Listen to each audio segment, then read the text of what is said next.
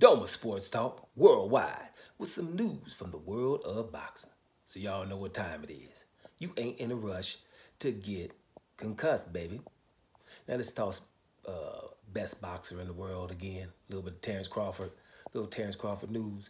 You know, because we kind of losing focus because of the Terence Crawford Errol Spence rematch. Is it on? Is it off? Is it going to be at 147? Did Crawford really say that? Just his team? Errol Spence, 154 pounds is where he'll be able to do it, even though 147 is, and I quote, his weight division. So, but then right now he can't make it, so 154 would be better. So, you know, my point about that whole thing is, let's get our focus somewhere else. If it happens, it's great. If not, it's greater, right? I mean, it's a good fight. It's a rematch of the fight. But I would just ask Errol Spence fans, real Errol Spence fans, this. Do you want to see him an immediate rematch with Terence Crawford? Like, immediately, without getting yourself together and taking some time and doing some other stuff? If so, then hell yeah. And Terence, you fight him at 154. That's what you said you're going to do. You know, even though I know it's in the contract, 147. Go on, baby, 154. Wait around and see what's Charlo going to do. I don't know. Let's see what happens on that. But let's get our focus on something else, just to get off of that for a minute when we're talking about Terence Crawford real quick. Just something I was just thinking about because I always say it. But, you know, wanted to be the title. You know something? Terence Crawford got about 40 fights. Now, y'all know I ain't on the computer right now. I ain't Googling it. He got about 40 fights. You know what I'm saying? 40 fights. He's 2 division undisputed. 2 division now. Now, just to make sure this is clear, that 135-pound division that he left, that could have been undisputed too. I know that probably irks him as of today because he was the baddest one in lightweight too when he left. So, but that's all right. 140, 147 pounds. Now, that's pretty much a career, right? That's pretty much a damn career. Put him, you know, top 10, top 20 all time or something. You know, 2 division undisputed, right? But this ain't what this boy trying to do.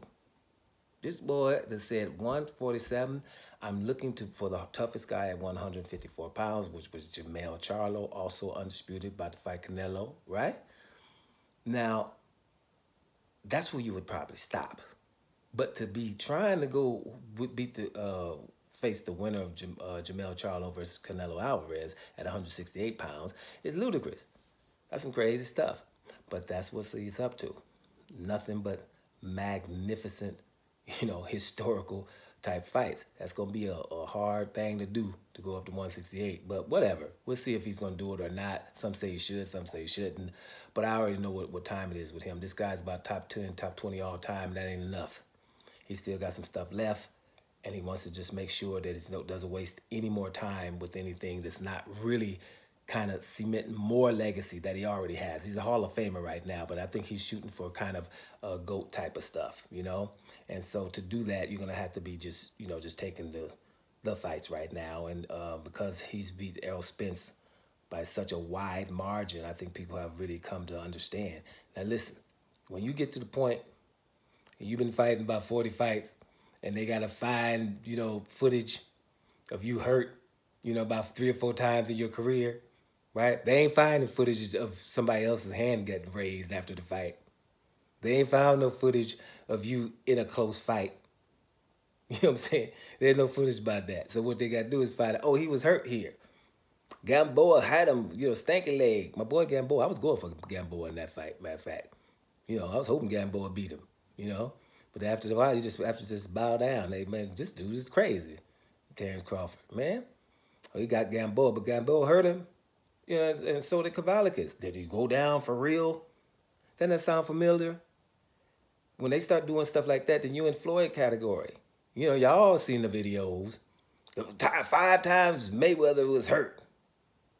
Yeah, we know Madonna clocked the hell out of him at the end of a round. We know that. That was one of them Jorge Linares, Devin Haney type of things. You know, just the last couple of seconds of a round, he wasn't quite concentrating, got clocked, and he just stumbled on over to the ring. That's all right. You know, did Zab Judah have Floyd down? You know, Shane Mosley had him hurt. Floyd got 50 damn fights, and we got to find footage of him just getting hurt or barely doing something. No close fights is what my point here is. There's no close fights. Terence Crawford, like, how the hell we ain't got no close fights? With all the accolades we just talked about. No close fights.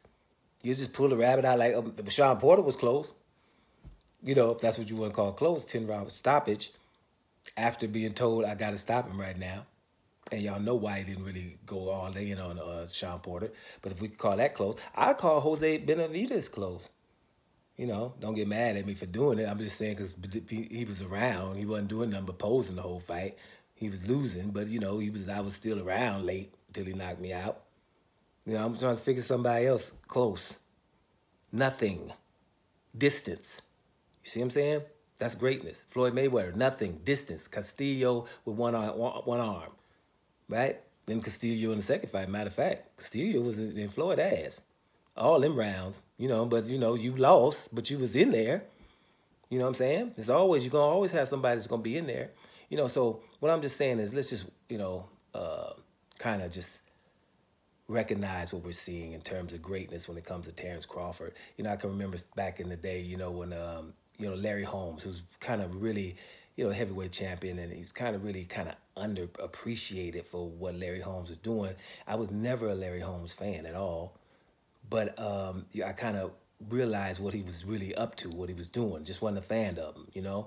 And he, you know, when getting about 48 wins in a row, and then, you know, going up against Michael Spinks for that 49th, I think it was.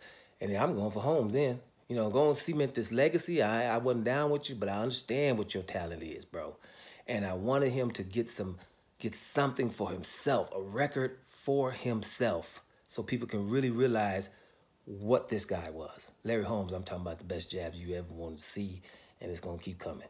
You know, from his toes or standing still, you know, can bounce if he has to. You know, he's famously, you know, Muhammad Ali's sparring partner and had to beat Ali up when he got past 30. But, you know, Larry Holmes wasn't that really appreciated. And it kind of reminds me of stuff like that. You know, when you got something that's very special, we don't treat it right, you know, while we got it. And Terence Crawford is something that's phenomenal. And while I'm talking about phenomenal and seeing it while you could, y'all mess around. We're going to miss Deontay Wilder's career.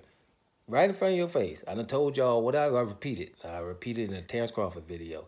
Deontay Wilder's boxing career is worthy of a movie. And it would be a damn good one. Right? Just straight up, simple, boom, I just started boxing, come in here, start knocking people out, blah, blah, blah. And you can use the real footage of the knockouts, the convulsions and all that. I'm just saying.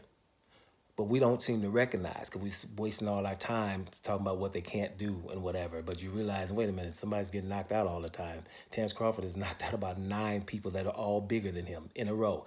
All bigger than him, just like Deontay Wilder. Terence Crawford ain't fought nobody smaller than him in a minute, right? And they're all knockouts. And we're watching that. But we're talking about some kind of negotiations and other stuff. Baddest dude is walking right now, period. Doma Sports Talk Worldwide. And I'm out of here, y'all.